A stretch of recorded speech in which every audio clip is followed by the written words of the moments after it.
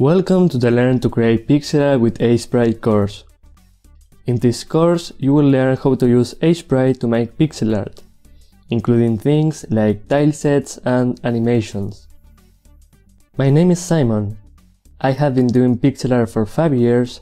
I have studied graphic design and art and game design. I have worked as a freelance pixel art artist and graphic designer.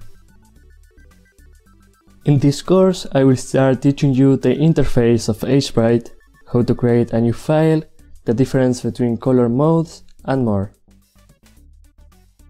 Then we are going to take a look at the tools in Aseprite, the palette, tricks and tips to have a better workflow, and we are going to end with learning how to animate in Aseprite. This course is mostly about learning Aseprite as a tool and not so much about the general rules of pixel art. But if you are a beginner, at the end of the course you will have all the knowledge that you need to start creating pixel art and to keep learning and improving.